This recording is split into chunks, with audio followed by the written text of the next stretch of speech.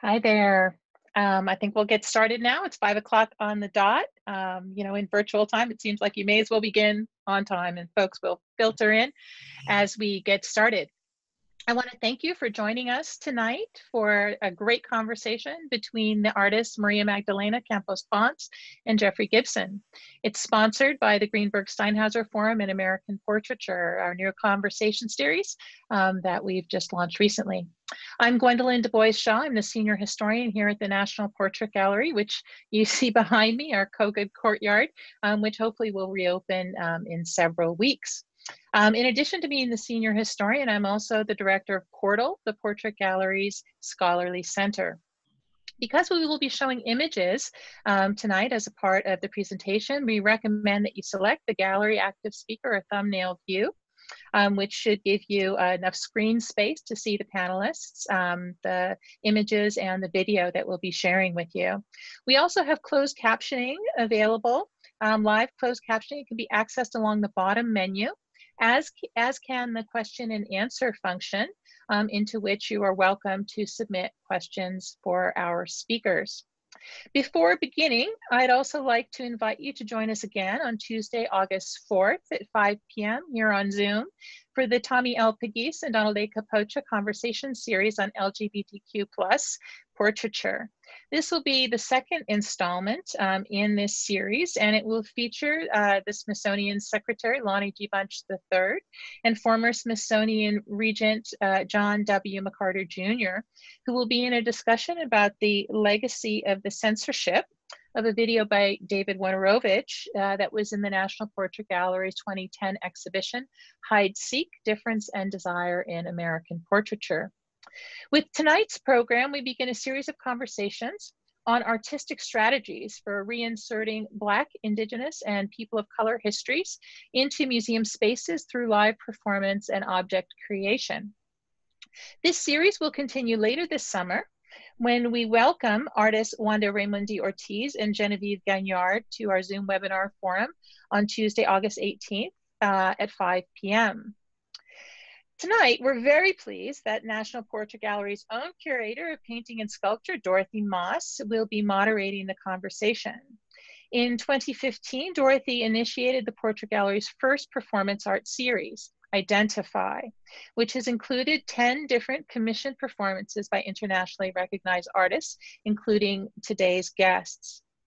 Dorothy's past exhibitions include directing the 2013, 2016, and 2019 Outwin Bucci River Portrait Competition, and exhibitions, The Sweat of Their Faces, Portrayals of American Workers, which she co-curated with David Ward, and One Life, Sylvia Plath. Her upcoming exhibitions include Hung Lu, Portraits of Promised Lands, which will open next spring of 2021, with a catalog published by Yale University Press. And One Life, Maya Lin, which is scheduled for 2022. She is also on the team of curators who are putting together an amazing contemporary portraiture exhibition called Kinship, which will open in 2022. Please help me in welcoming Dorothy. Thank you so much, Gwendolyn. It is such a pleasure and a privilege to work with you through the Greenberg Steinhauser Forum in American Portraiture during this challenging time to bring artists and scholars' voices into a conversation around how to build a more just society. And I am absolutely thrilled and honored to be in conversation tonight with María Magdalena Campos-Pons and Jeffrey Gibson, who created new performances for the National Portrait Gallery's Identify portrait series. It's our first performance art series where we ask artists to consider the history of our museum. The National Portrait Gallery is the third oldest museum, the third oldest building, federal building in Washington. And it is such a historic space. We want to honor the people who stories have not been heard or told in the building, the people who built our museum building, those who did not have access to portraiture. And I initiated a performance art series in order to address absence in our collection. and to bring the story of those who have felt marginalized in our nation's museums to light. And Jeffrey Gibson and Maria Magdalena Campos-Pons created transformative performances for us, using sound, using volunteers and participants who brought poetry into the building, who brought their stories to light for us, and who truly, you know, made our space one that is welcome and accessible and that tells the story of everyone who comes through our doors. So I'm delighted to be with them tonight. Maria Magdalena Campos-Pons was born in 1959 in the province of Matanzas in the town of La Vega, Cuba. She grew up on a sugar plantation in a family with Nigerian, Hispanic, and Chinese roots. Her Nigerian ancestors were brought to Cuba as slaves in the 19th century and passed on traditions, rituals, and beliefs. Her polyglot heritage profoundly influences her artistic practice, which combines diverse media, including photography, performance, painting, sculpture, film, and video. Her work is autobiographical, investigating themes of history, memory, gender, and religion, and how they form identity. Through deeply poetic and haunting imagery, Campos-Pons evokes the stories of the transatlantic slave trade, indigo and sugar plantations, Catholic and Santerio religious practices, and revolutionary uprisings. She's had a number of solo exhibitions in major museums, including the Museum of Modern Art in New York, the Indianapolis Museum of Art, the Peabody Essex Museum, the National Gallery of Canada, among other distinguished institutions.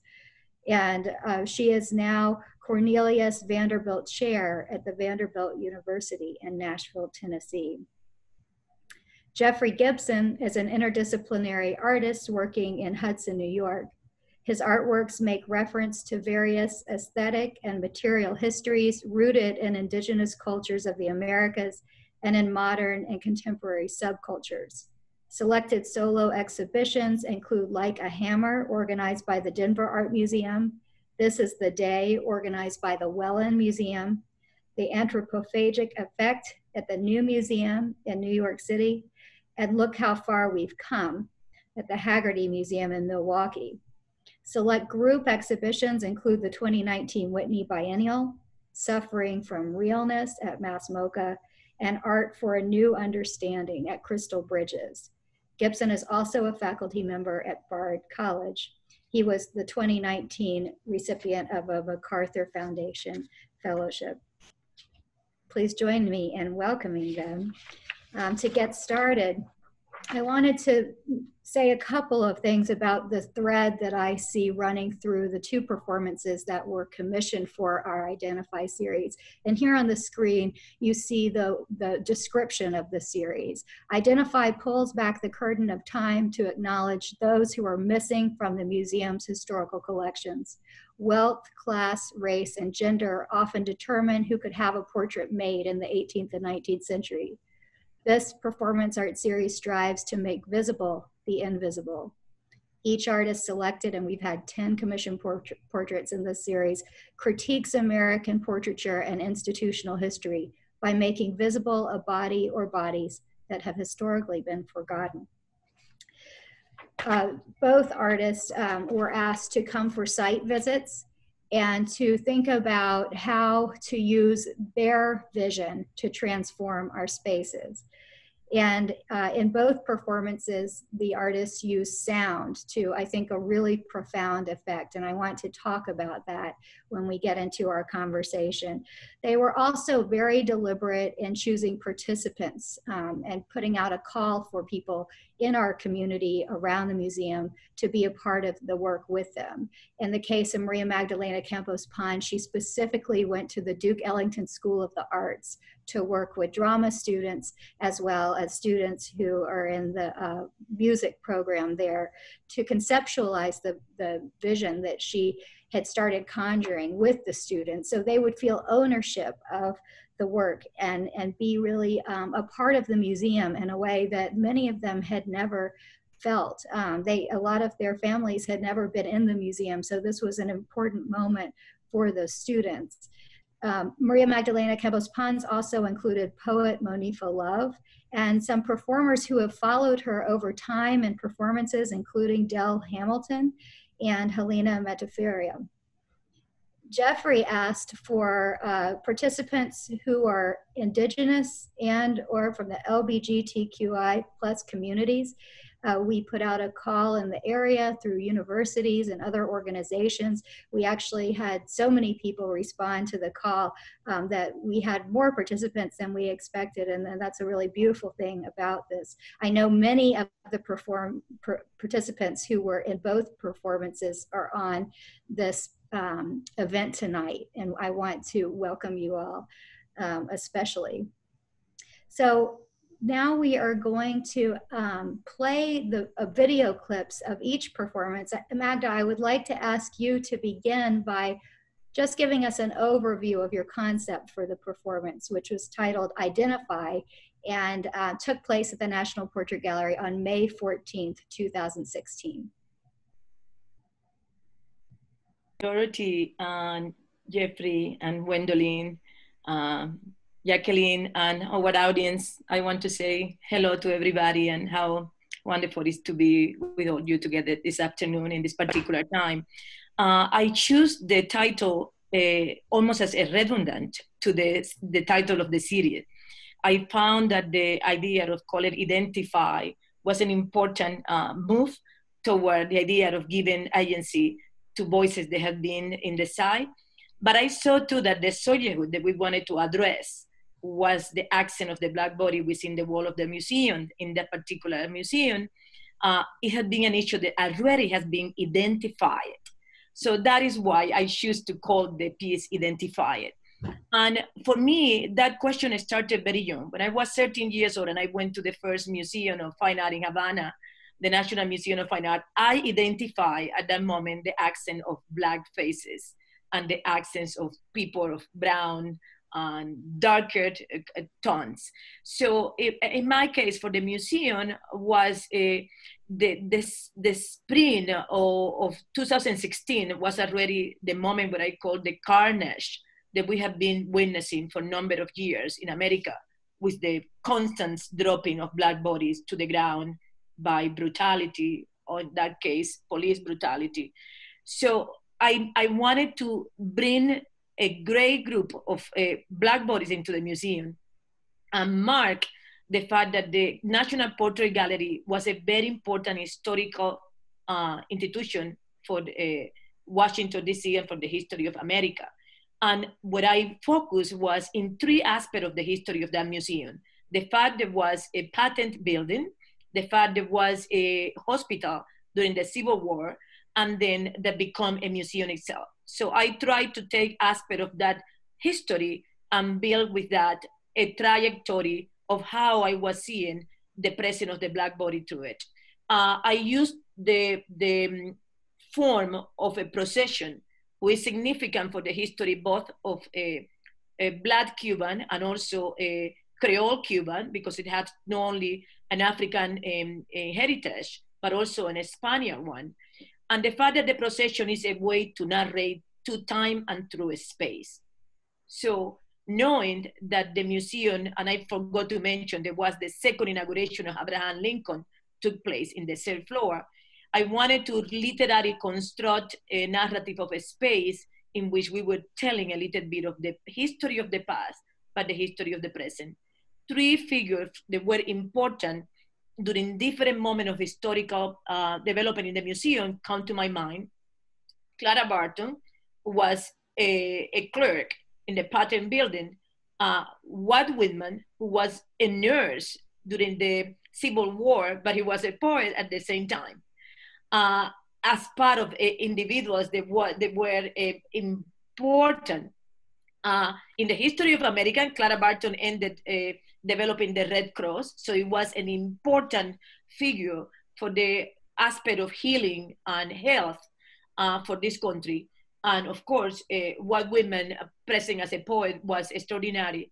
So that I structure and the presence of the Abraham Lincoln in his second inauguration in the third floor, in which he invited for the first time the citizens of Washington, D.C. to accompany him in an important dinner that took place there. But I was thinking too that what I was trying to trace was among those different transitions of his history and events, how was marked or not the presence of the Black body?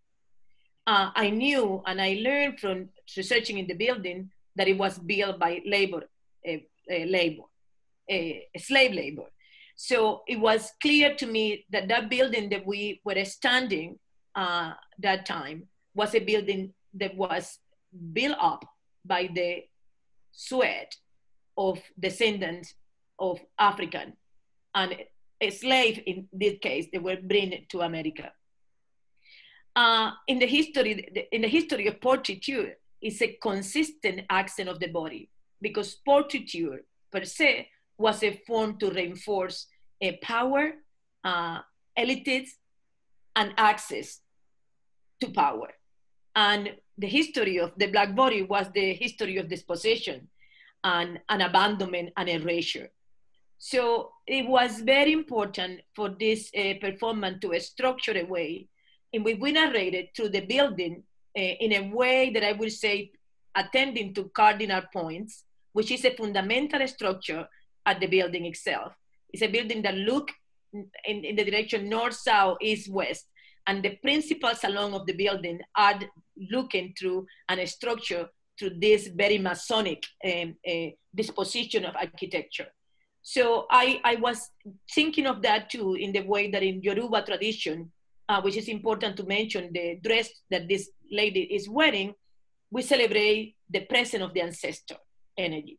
So that performance identified was fundamental, a reaffirmation of ancestral energy that never left that building. It was a source of celebration or return to the labor, to the effort, to the sweat, to the unpaid hours of love and dedication the Black bodies placed to build this building to the perfection and the quality that it has. It was so I was structuring both the image of the masquerade figure, which is a goon in celebration of the ancestor, to structure the path, the narration of all the other history that I wanted to introduce in the counting and mention the bodies that were dropping, Black bodies, and then inserting the narrative of the poet, Walt Whitman by Monique Fallow, the narrative of the citizenship by Helena Metaferia in a conversation with Washington, and the image of the citizen by Dale Hamilton in a conversation with Abraham Lincoln in the second floor in front of their portraits.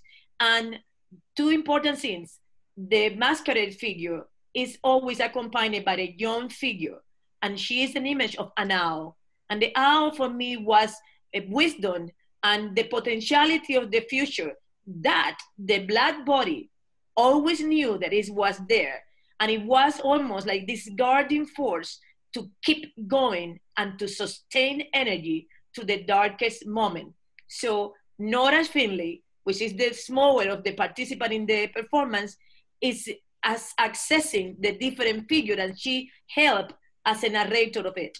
I'm going to stop there because I know that we need to keep talking, but I think that this is the structure going from first floor to the third floor, and I could come back to then what these kids in the floor means and how do we structure that. Thank you, Magda. So Jackie, let's play the clip.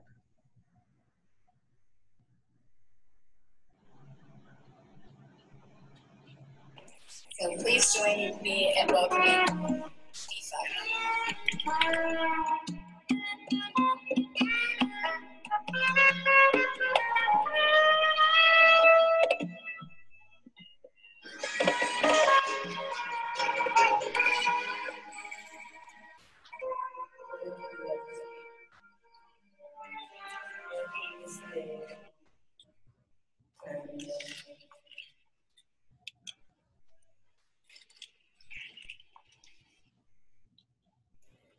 Can I just thank you?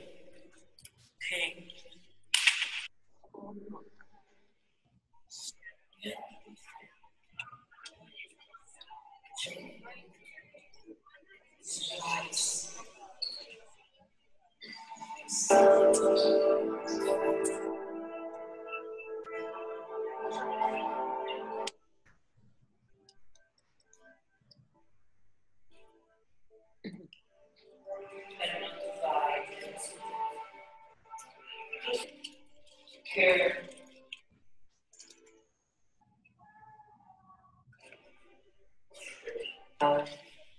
Right now, others, we have come to dedicate a portion of that field as a final resting.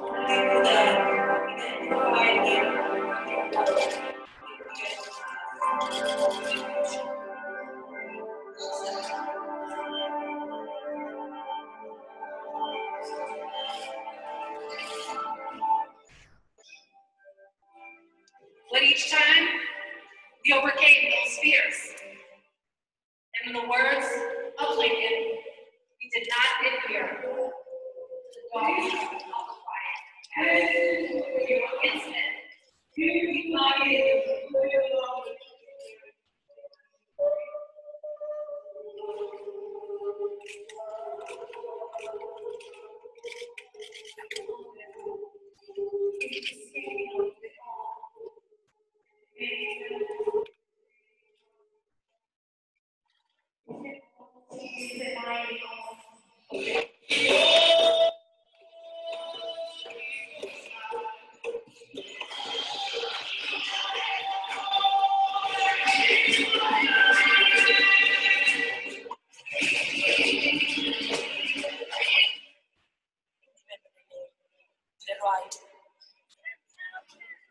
to the left, to the right, Malcolm Ferguson, to the left, to the right, Oscar Grant, to the left, to the right, Diana Jones, to the left, and keep repeating. Who remember their names? So who remembered their names? I'll never forget the way that that performance ended with such a powerful call and how relevant it remains today. Jeffrey, I would like to turn to you to introduce your clip now. Both of these performances, I will mention, were about an hour long. So you're just seeing a small portion. Whereas Magda took over the museum, she said she was creating, she was using the museum as a canvas and creating tableaus within the museum. Jeffrey had also a processional element to his performance, but it took place entirely in the Kogod courtyard of the museum, which if you haven't been to the National Portrait Gallery, there is a beautiful glass canopy over top the museum, and it creates incredible acoustics. So Jeffrey, I'll let you jump in to introduce the performance before we play the clip. Sure. Thank you for everyone being here today. I love watching the documentation of Magdalena's performance. Thank you for that. You know, I think when I went for a site visit, I was really looking for one place that could contain everything. And I think it started with a vision of a group of people. In my background, both of my grandfathers founded Indian Southern Baptist churches, both in Mississippi and Oklahoma. So I think for me, trying to reconcile kind of a romantic love of the South and the church from a distance, because they also frighten me tremendously. So as an image, this idea of a choir is something that I knew was part of the image that I wanted to create, and also the gowns that everyone is wearing. You know, I was doing another performance also in DC at Georgetown University earlier that year, after Dorothy had invited me to think about a performance for National Portrait Gallery. And it was actually the day of Dr. Christine Blasey Ford giving testimony during the Kavanaugh hearings. And it was when it was announced that really, you know, it didn't accomplish what we had hoped her testimony would accomplish. And I remember feeling really disheartened that evening. to the point of maybe considering canceling the performance that I was getting ready to do. And, you know, I can think back to a number of times during the past, you know, 5 or 6 years where these kind of cultural kind of disappointments and sadness have been very present. And I think a lot of artists wondering, you know, what can we do? What do we do in times like this? And, but that evening, I remember the words just came to me, she speaks up to take them down. And that was the very beginning of the authoring of these 50 phrases. And I thought about, you know, those words are about naming what someone has done, whether it's an accomplishment or what circumstances that somebody's in. And I started thinking about that as a way of naming other people, and also really in an effort to find inspiration and to find hope in what other people were doing, and where was I going to find that. And I think also in this is a memory of, you know, I grew up in Southern Maryland during my high school years and went to an LGBTQ club near the barracks, I believe. It was called Tracks. This was in the 90s.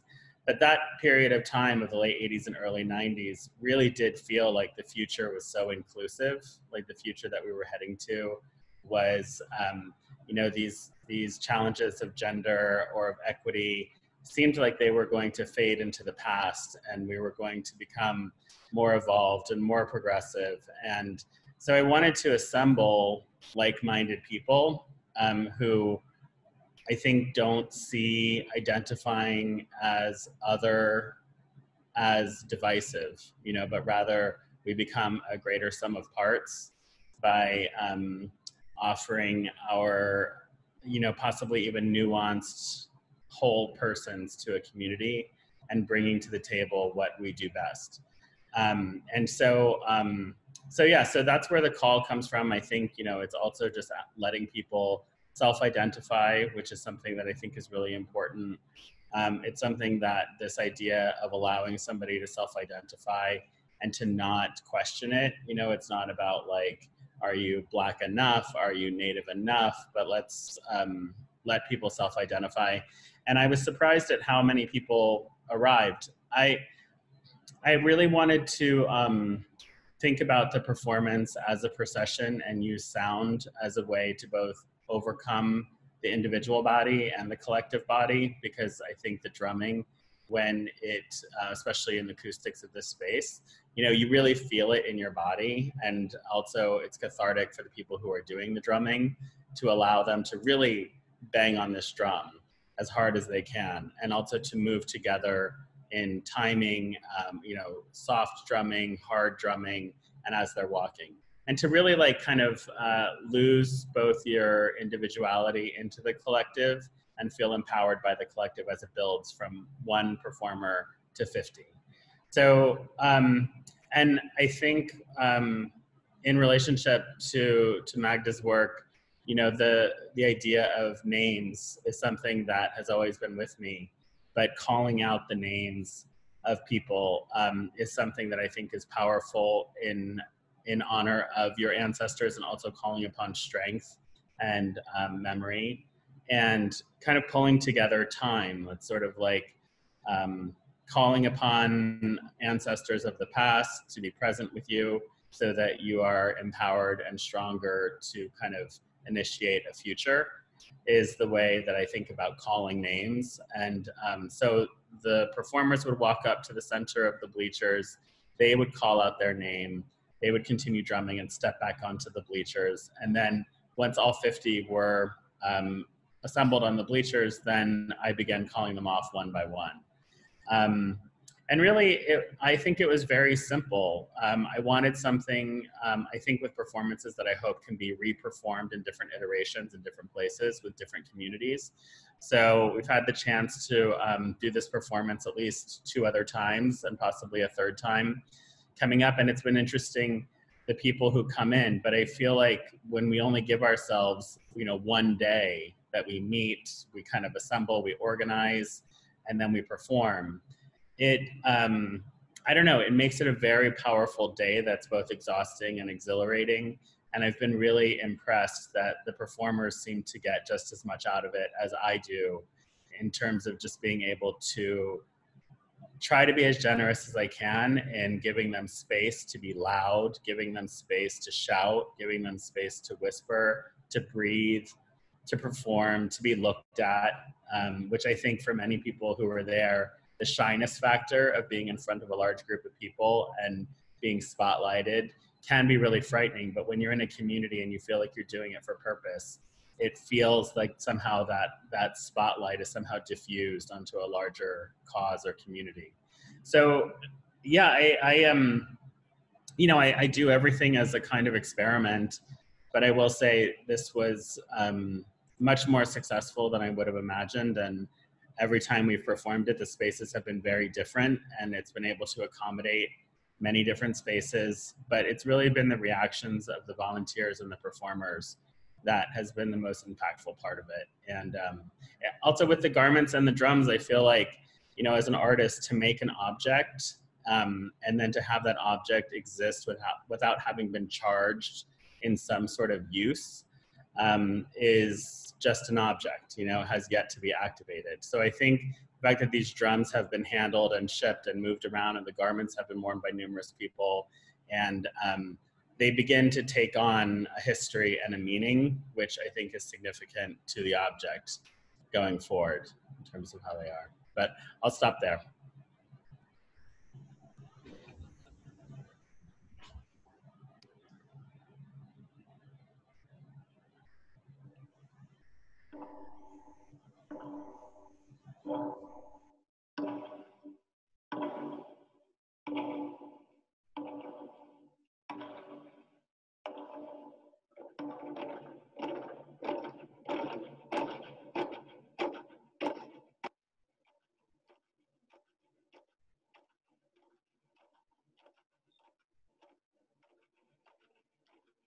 Their dark skin brings light.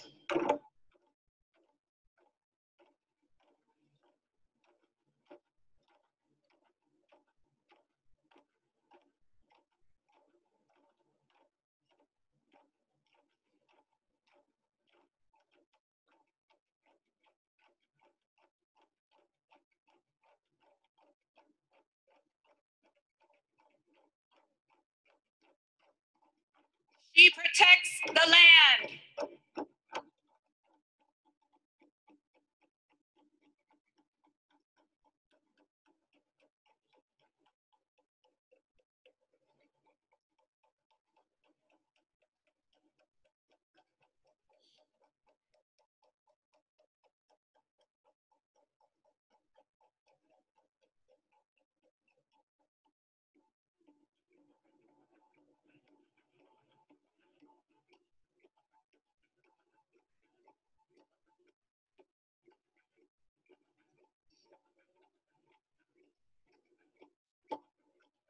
She growls like a lion.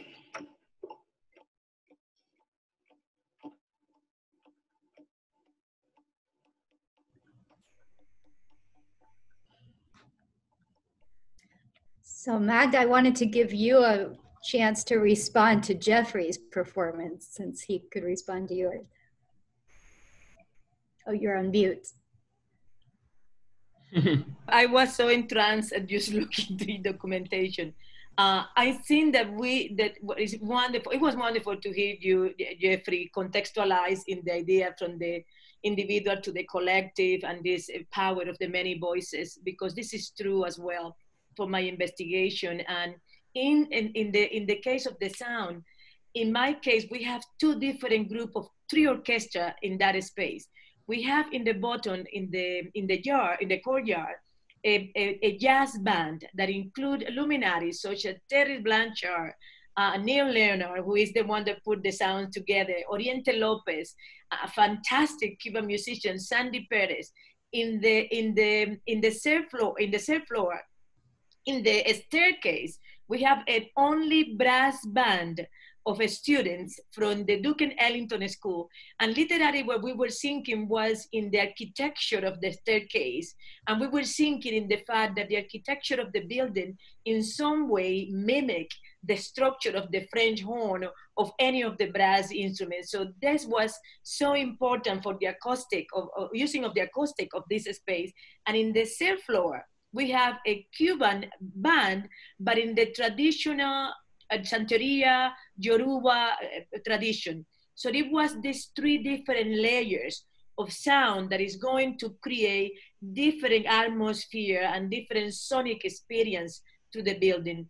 One important thing that I believe that was significant in this piece, different of your work, I don't think that I could identify it in any other space, because it's a piece that's born out of understanding and interpreting and talking back to the history and the structure of this particular building. So when the goon go to the third floor and stand in the center of the building, kind of circling around like a spirit, it was because we are in the center of a structure of a very classic, a dominant, architectonic and symbolic too, in the crossroad. And in the crossroad that is important for a goon and for Elewa in Yoruba, but it's important too for the power of Masonry that is in the center of the political power and history of Washington, D.C. And we were trying to juxtapose these two layers of information. It was very, very important, as you say, and I feel exactly like you, working with the students from the Duke Ellington School, not only that for the first time in the history of their own education, their family, many of their family were coming to the National Portrait Gallery for the first time. As an artist, for me, this is a dream. This is really the consequential staging of the idea of bringing community and creating join and creating links of relation between institutional frame of ideas and the people. Furthermore, I was trying to convey and to contesting back to this history of the inauguration in which Lincoln called the people. So for me in 2016, bringing especially Black family, all those kids were the kids of Black family. So this is a very important taking again agency and giving back to this history in which we only have seen the body in his separation from the place that it started, and it helped to the creation of what it is itself as a building. That was very important. They were students there who I still in touch. Some of them that wanted to, I know that they would end up coming to a study to either Berklee College of Music or the Museum School of Vanderbilt, because that was an inspiration and an important an event. And the fact that I was mentioned to the students there, and I mentioned to my students at Vanderbilt at the Museum School at the time, when you make a specific of what I say myself in my own term, a situ acted performance, when you bring meaning from the place and the performance place, you are really doing something similar to what I say the dogs when they piss in the corner of the block. Forever, they mark that corner, and they will remember the spot because the smell of the urine. So in some way, anybody that visits the National Portrait Gallery in this performance day, forever, they will have within the image of what took place there. There were scenes, again, that when I assumed the building, I always say, and I quote in some way here, you know, the site have meaning. The site itself is a content per se. So for me, in this particular courtyard, when it's this flat fountain, I couldn't take away from me that the transatlantic journey was in the belly of a vessel, and that this courtyard looked like the whole of a ship, and that it was water in the bottom. So that is what I decided. I'm going to enact in that space the dropping of the body, these bodies that are dropping at the sound a shot. But also these bodies, they have been marked with sugar powder. So the silhouette of the bodies in the ground after terrible events, death, etc., now were enacted with sugar. That culprits, that terrible material and fundamental who create so much trouble and so much pain for the history of the brown and black body in the Americas. So I was trying to create historical links as well. The Lincoln itself was talking about, you know, the connection with the end of slavery, but also he was thinking of the Caribbean and Latin America as a place in which those other problems could be centered on.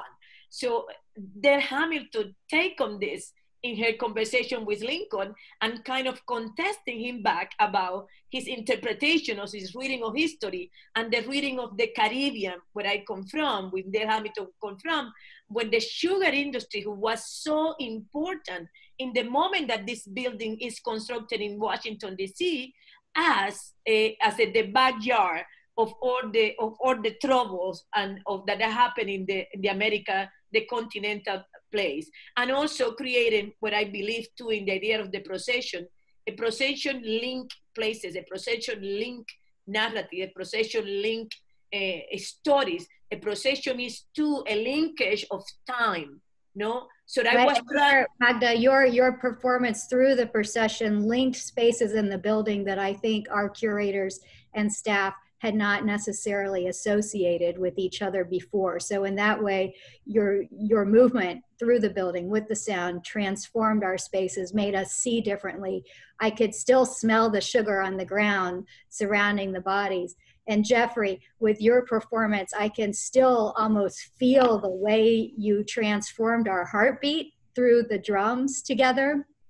And I am reminded of what Magda was saying about the empowering the students, giving the students a place to have a voice, and your discussion of empowering your participants to speak up or to whisper, to be who they are in our space, and how new that was for some of them. And I remember after the performance, Jeffrey, we had a dialogue with the participants.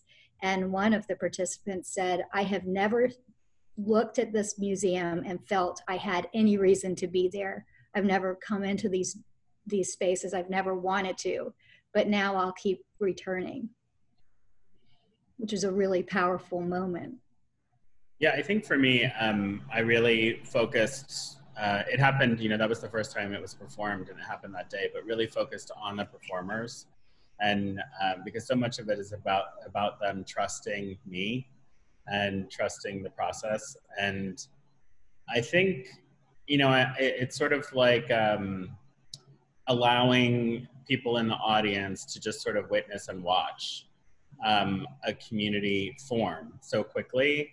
And, you know, people had real emotional experiences just trying to speak, just trying to say something loudly, and they got to choose their names. And many people chose them for very personal reasons. So I think it was also something that I've just struggled with during my life, but this idea of finding your voice and not being afraid to use it and to speak up is something that I think generally, I know in people of color who I talk to, we all have experienced at different times and have felt it relative to being a person of color. I'm seeing some questions come in the form of raised hands. If you could type your questions into the Q&A, I will share your questions with Magda and Jeffrey. I just wanted to speak momentarily about logistics of putting on these kinds of performances in Federal Museum. It's not easy to do this kind of work with the challenges that we face in terms of bureaucracy. I'll never forget an art historian asked me if it's hard to get contemporary artists who interrupt museum spaces to sign a federal contract. It's not hard, but what is wonderful to watch and so meaningful about this kind of work is watching artists be creative within the limitations that are presented. So in Magda's case, the sugar that she outlined the bodies, that was a decision she made at the last minute because she wasn't allowed to use chalk on the water scrims. So she added sugar, which in the end was almost more powerful than the chalk because it added that sensory component of smell and scent and relates to Cuba. And it was just a beautiful way of problem solving. And Jeffrey, I know in your case, you only had a day to meet with the participants to rehearse one time. You mentioned some of them were very nervous and were scared that they might not be able to do the drumming in sync, but you reassured them, you got them all on board. And in both cases, the joy, just the sheer joy that we all witnessed as the participants came together to celebrate having been part of these performances was so uplifting. It's a reason for museums to keep doing this work, and the joy of the audiences. You walk away feeling like you've really been in a communal experience that is unlike most of our daily experiences, especially now in our isolation, but even before, you know, this period in time, that kind of connection in museum spaces is very powerful, and it's not always there. I have a question that has come through. Artists have been protesting for representation since the 1960s.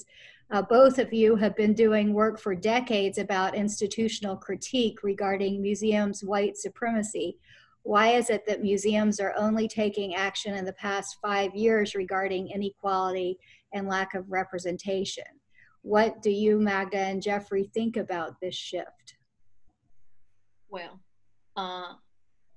that is such a good question, and that is such a good observation. I think that for once, the museums could not sustain forever the politic of what I say maybe of exclusion and erasure of narratives that are important. And I believe that the art that has been produced by brown, indigenous, black, or other people is a fundamentally important. I think there has been both in academic grounds and in museum practice and in artists' studio itself, a very deep conversation, important conversations about equality, not only, or access, not only in what art is represented, but also what is the body of the institutional individual who made the decision. So I believe that in the last few years, we have seen a numerous improvement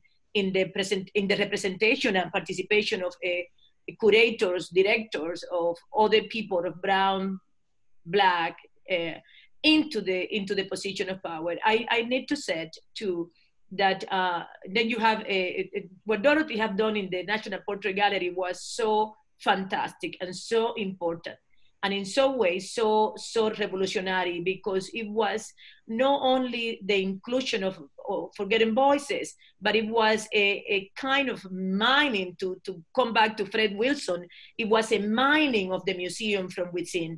It was a gesture of solidarity and a gesture of awareness that there was a story, institutional story of the museum per se, that needed to be reconsidered and reviewed and open for inquiry and for investigation. I think that we are in a moment of transition, and it's no way to look back. I think that is a moment of recognition that yes, modernity or postmodernity or whatever ism that we're going to use has more than one skin color tone in how it's writing, how it's structured, and how it's archived. And that the history of portraiture is to give access and permanency of faces and stories within institutional frame. So I hope, and that is my hope, and I take personally a great pride and great responsibility. When I bring my students to perform, for me, I am inserting a further protest. I am not just bringing my body and myself. I am including the bodies and the self and the agency of younger generation of maker, for who I don't want them to wait 10 years or 60 years or 40 years or 50 years in my case, to have access to certain institution and to certain space of representation. So I think that is a moment of acknowledging, facing, and response by the institution. And I welcome every time that I see a new curator of color, of a different representation, or whatever that in this whole diverse spectrum that we aspire for. This is very important, and it has many ways. I would say, like Jeffrey said before, there are many ways to work in those realms and to expand what is called inclusivity, what is called, in bringing in the language and the conversation of everybody in inclusive conversation. It couldn't be more poignant. It couldn't be a more auspicious time to reclaim that as today. So I want to use this moment to say I salute Dorothy for creating this conversation today and allowed us to have this expressing of ideas at this particular moment. Thank you, Jeffrey. Did you want to say anything about? Yeah, I think there's lots of reasons. I think it kind of echoes a lot of what Magda just said. But, when I was probably around 35 and I'm 48 now, I remember talking to somebody who was introducing my work to curators, and there was an awful lot of no's, like a lot of passes, not interested. And I remember saying to this person, I said, what's going on? Like, should I just give up? And he said, no, just hang on. He said, the people who are of your generation are right now associate curators, they're fellows, they're not in a position to make this vision reality yet. He was like, just hang on. And then it was like 5 years later, I started getting calls from people who were roughly my age and said, I've been excited about what you've been doing. I know what you're talking about that time, in the 80s, in the 90s. Like, I know this vision. I felt it too. And I'm also disappointed that it's not existing. And so I think, the demographics have changed of museum boards, of funders, of directors and curators and artists. And I think we're just in the beginning. To me, as an educator, I think the art world is content driven at this point, and we're in such a kind of saturated, information saturated culture that this is what's going on.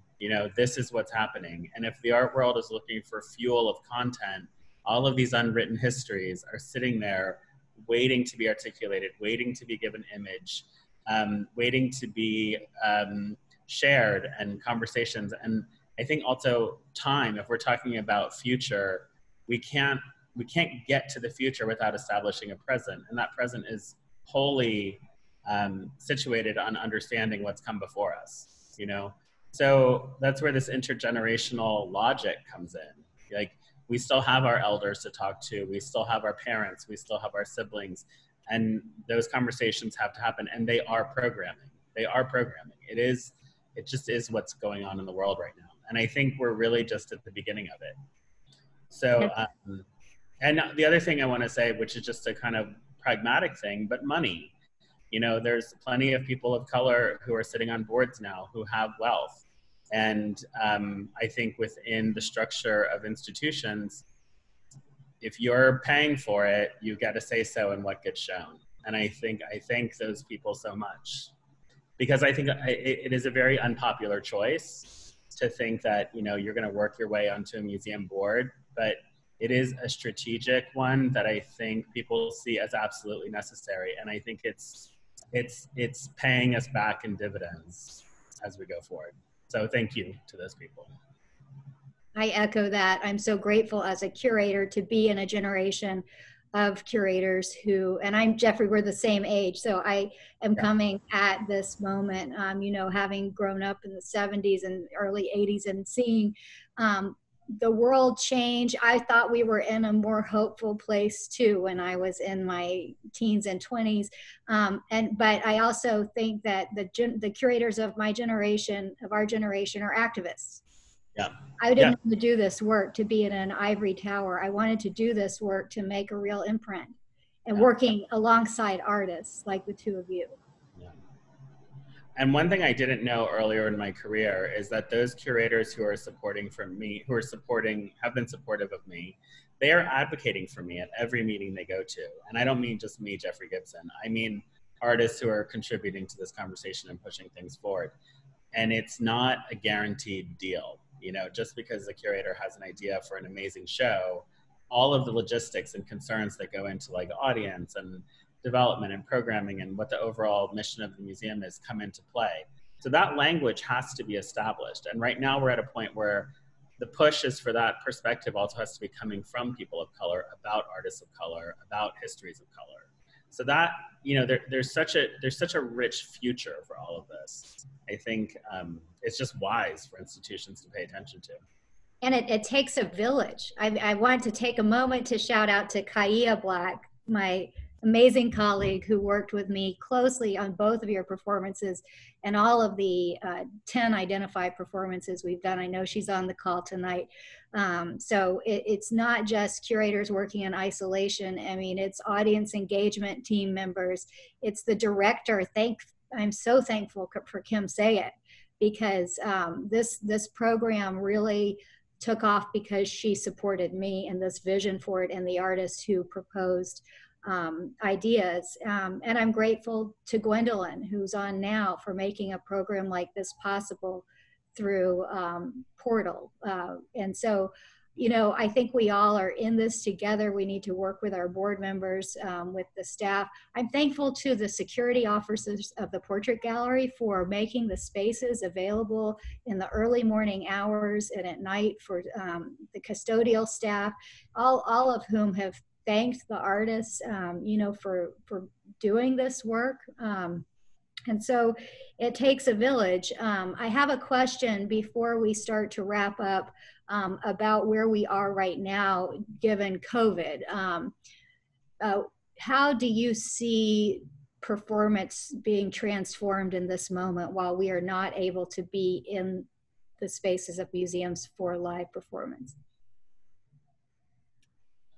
Well, Jeffrey, you want to start or me? You go ahead. Well, I want to ask you too, and everybody in the audience, to close your eyes for a second, or 2 seconds, or 3 seconds, maybe 4 seconds, 5, 6, 7, 8, 9, 10. And open your eyes and remember what you saw. And remember in that moment, I want to come in some way prescribe this of your own small performance. And if I would ask you to respond, we are not in a position to that, what you saw, you have an answer for that.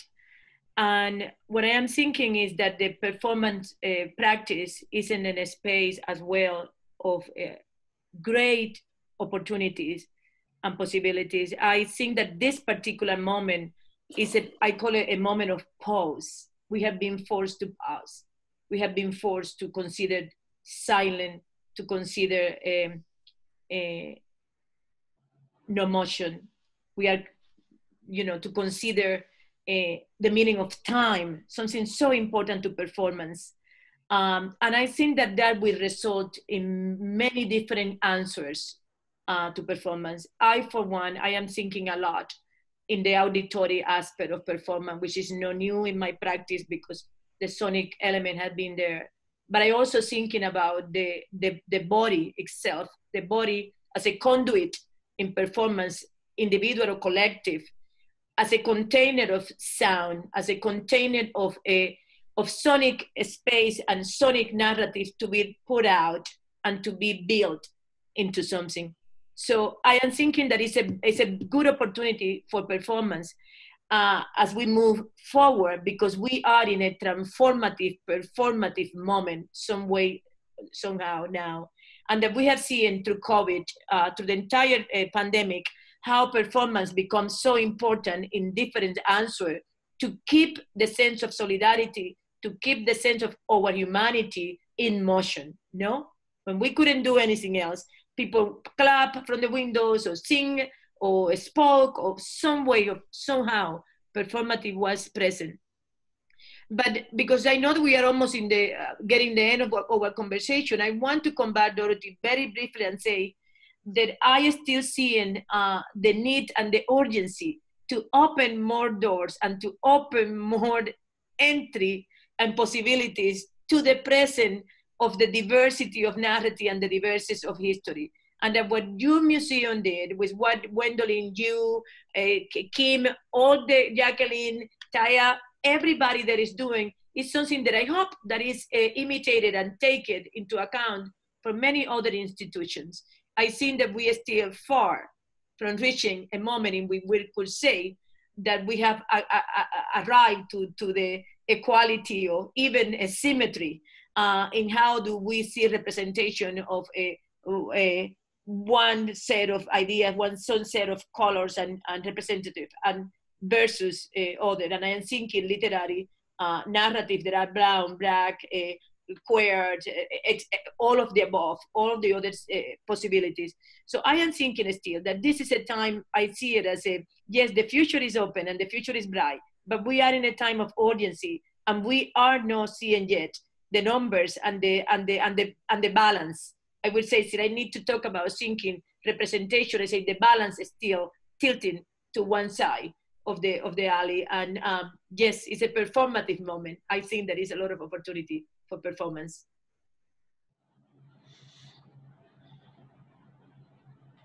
Yeah, sorry, Dorothy, are you saying something? Sorry, yes, last word goes to you. Oh yeah, I was just gonna say, I think it is a really performative moment because I think performance allows for a lot of things that we can do right now. You know, performance, the idea of live performance, for me is very much about time and responding to the circumstances that we're all in. And if one of the circumstances right now is that we can't, you know, be within certain distance of each other, or we can't be in large group gatherings, you know, I'm a fan of, you know, you acknowledge the circumstances that you're in, whether it's a wall or the floor or the temperature of the room or how sound operates. And I think the biggest element of performance that I embrace is time. You know, it's time and how you can impact the kind of sensory qualities of the body, you know. And I think we can still do a lot with streaming, with sound, with movement. And this has kind of heightened ideas like intimacy and closeness and being in person. There's a kind of charge to having multiple people in a room at this point. So I don't see it as, you know, the online experience is something which has had to be embraced by every generation due to COVID. And so younger generations who are already having very real relationships and experiences online, I think we have to acknowledge that that is possible. It is not the same thing. It's a different kind of relationship, but it is absolutely possible to have a real relationship through image and voice and sound, and that it's online.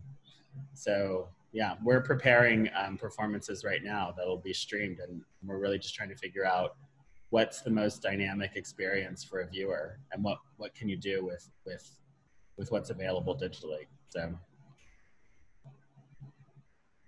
Well, I want to thank you both, Jeffrey and Magda, for your time today. And I want to thank you, Dorothy, for leading us through this really wonderful presentation tonight. To everybody who came, please check your email for our upcoming programs. We'll send you a follow-up email with links where you can register for the upcoming conversations that we'll be having throughout the summer and into the autumn.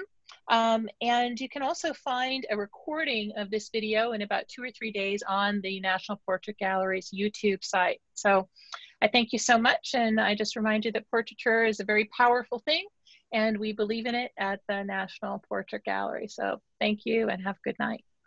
Thank you all. Thank you all.